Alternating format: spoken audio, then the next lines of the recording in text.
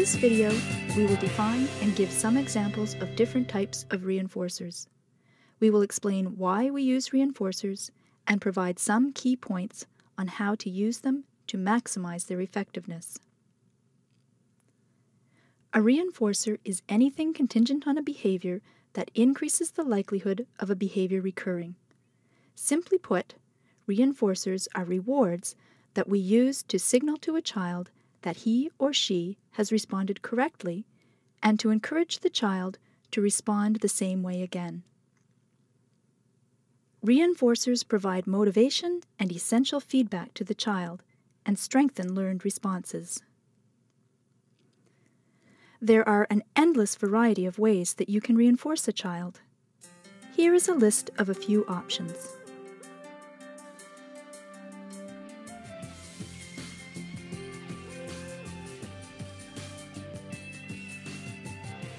The most basic type of reinforcer that you can use is food or drink. If you give a child a piece of a desired food or a sip of a favorite beverage after responding correctly to a task, the child will be more likely to respond the same way again. Food or drink can be excellent reinforcers, especially at the beginning of therapy when you are still determining what the child might find rewarding. Other reinforcers include favorite toys, physical touch, and activities such as tickles, bouncy knee rides, or hugs as rewards for correct responses. If the child enjoys these things, they can be wonderful reinforcers. Another useful reinforcer is task avoidance. Ending the task at hand can be very rewarding for many children. Removing the teaching materials from the table, throwing away quiz cards as they are finished, or allowing the child to get up and leave can be very potent reinforcers. Do this. Marvelous! Do this. Do this. That's right, Corey! Do this. Do this. Wonderful! Do this. Do this. Amazing! Let's go play! Another important type of reinforcer is verbal praise. Verbal praise is a bit different from the reinforcers mentioned so far because most children with autism will likely be indifferent to verbal praise at first. However, verbal praise is very commonly used in our society today. Therefore, it is important to teach children with autism to learn how to enjoy it. To accomplish this, we must always include verbal praise with the other types of rewards that we use. Touch shoe. Oh, way to go. I love how hard you're working. Good work. I've got more crackers. By consistently pairing verbal praise with other rewards, such as food, toys, or physical touch, the children will slowly learn to enjoy it. The last types of reinforcers that we will discuss are counters and token systems. When counters or tokens are used, the child earns tokens or points that can be exchanged for rewards. Here is an example of a counter in which the child must earn all the pieces of a puzzle in order to get the end reward. What do you want? Some? Alrighty. Oh, why? Oh, why? Look, we're gonna get all the cars. Yeah. Then cookie. Yay! Yay. Shoes. Oh, here it comes. Put it on. There, you got one. Wow. One more. Shoes. Here, let me put it on for you. There it goes. Boink. Shoes. Wonderful. Do, do, do, do, do, do, do. There you go. Shoes. Boink, boink, bloop. I'll shoes. Blink. You need one more, then you get cookie. Shoes. Here it goes. Blink. Look, you got all your cars. Time for cookie. Yummy, yummy, yummy, yummy, yummy. Counters and tokens tend to be used when children are slightly more advanced in their treatment programs. They allow us to teach children to work for short periods of time without receiving a concrete reward. Many different kinds of counters can be generated, and we can vary the number of responses needed to get the end reward. Clap hands. Now that we have explained what reinforcers are, let's talk about why we use them. There it goes. One reason we use reinforcement is to provide feedback about the correctness of a response.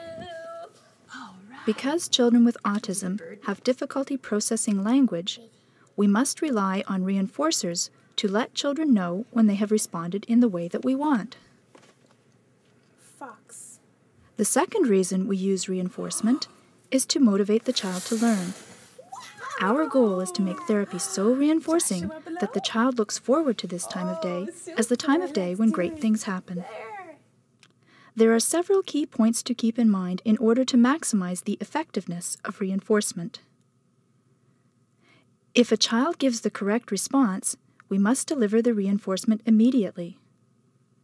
The therapist must be enthusiastic and involved, and the reinforcement must be varied. These components ensure that we reinforce the target behavior. The reinforcement must be immediate because if reinforcement is delayed, we might inadvertently reinforce something the child does after the target behavior. By reinforcing immediately, we let the child know clearly which response was correct.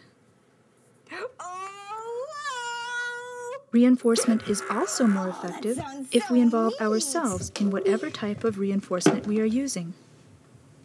Make the play fun. For example, if we are giving a child a piece of food, instead of just placing it on the table for the child, we can fly it to the child like an airplane. Chips. Oh, wow, that was great. Yummy. Do This puzzle. way, we become reinforcers for the child. Marvelous, Corey. Which one? Awesome. The last point is to ensure that reinforcement is varied. Varying reinforcement means two things. First, we must constantly change reinforcers. Second, we must vary the intensity of reinforcement depending on how the child responds. Constantly changing a reinforcer means that a reinforcer should not be used more than twice in a row before another reinforcer is substituted. If a child is given the same reinforcer repeatedly, the child will get bored with it and no longer find it rewarding. This is called satiation, and it can greatly slow down the progress of a child. Varying the intensity of reinforcement is called differential reinforcement. Differential reinforcement means that the child will receive a more preferred reward for better effort or a well-executed response. By saving the best reinforcers for the child's biggest efforts, we encourage the child to put forth a maximum effort. Now that we have defined reinforcers and talked about how to use them, we need to discuss how to develop new reinforcers. We must be constantly searching for new and effective reinforcers in order to vary them and avoid satiation. One way to develop new reinforcers is to observe what the child enjoys doing during free play. Favorite toys can be reserved for use in therapy or used as rewards after therapy. If the child likes television, he or she could earn tokens towards watching 5 minutes of television. Another way of finding new reinforcers is to modify a child's existing self-stimulatory behaviors. Gazing at a light, arm flapping, spinning, and lining things up in rows are all common self-stimulatory behaviors. It is often possible to modify these behaviors so that they are non-disruptive and more socially acceptable.